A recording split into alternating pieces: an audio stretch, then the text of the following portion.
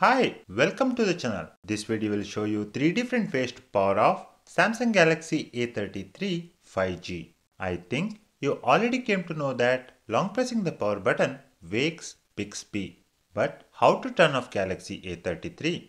One of the method is using the volume down and side key. So press and hold these two buttons together. You will get the power menu.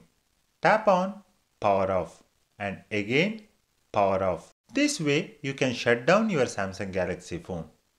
Another way to turn off Galaxy A33 is by going to quick panel by swiping down here. Once again, swipe down to expand it. You will see this power icon. Tap on power off and again confirm. To set up the side key as the real power button, go to settings. Here scroll down and tap on Advanced Features. Next, choose Side Key. Here, we can choose what happens when we press and hold the side key. Select Power Off menu. Now, whenever we long press on the side key, we will get the power menu.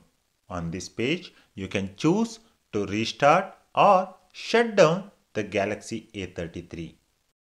That's it for this video on different ways to turn off Samsung Galaxy A33 5G. Thank you for watching this video. For more tips and tricks, please subscribe to the channel.